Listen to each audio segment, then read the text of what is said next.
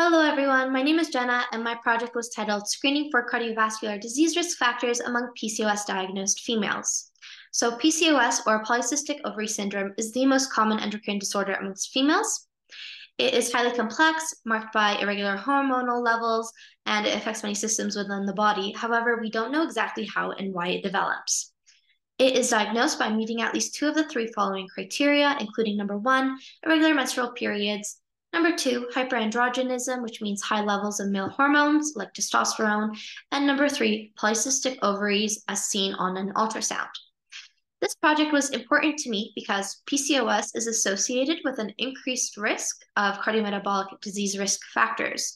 So I wanted to know if females are being screened for this risk, considering that all PCOS patients are recommended for screening under the current practice guidelines. This guided my research objective, which was to estimate the proportion of reproductive age females diagnosed with PCOS who are screened for cardiometabolic risk factors, and to determine if there is an association between cardiometabolic screening completed and PCOS phenotype. Phenotype here refers to those labeled A, B, C, and D. A, B, and C all include hyperandrogenism, while D does not, and they're just a variation of those diagnostic criteria which I presented earlier. So 935 medical charts were reviewed from a random sample of females aged 18 to 45 years who presented at an outpatient gynecology clinic in Calgary between January 1st, 2014 until December 31st, 2019. 46 patients were found to have PCOS, and the recommendations for screening and phenotype were extracted. Descriptive statistics were used to compare cardiometabolic screening amongst PCOS diagnosed patients, and a one-way ANOVA was performed to compare cardiometabolic screening by PCOS phenotypes. So what did we find? Well, we found that only 50% of patients were recommended for screening. Now, which tests were they screened for? Well, 46% were screened for obesity, 50% were screened for type 2 diabetes, 33% were screened for hypertension or high blood pressure, and 41% were screened for dyslipidemia or an imbalance in lipid levels. So as you can see, the majority were not screened for obesity, hypertension, and dyslipidemia, and the most common test screened for and disease screened for was type 2 diabetes. The one-way ANOVA also indicated that there was no association between cardiometabolic screening and PCOS phenotype, and this is summarized down below in table 1. And there was no statistically significant difference between cardiometabolic screening recommendations and PCOS phenotype groups. Now, what are our findings and what are the next steps?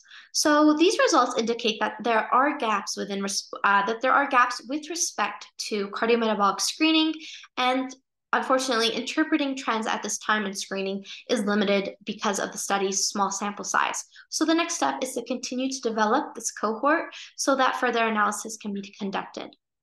Moreover, PCOS is not well understood and is associated with a variety of comorbidities, which are diseases that are present alongside PCOS.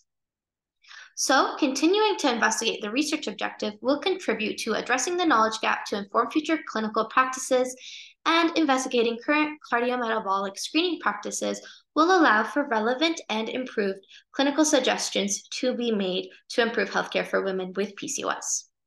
Now, the greatest takeaway from my research project was an indirect learning point, and this was how women's health issues like PCOS are highly understudied. Again, PCOS is one of the most common endocrine disorders amongst females, and yet we don't know very much about it.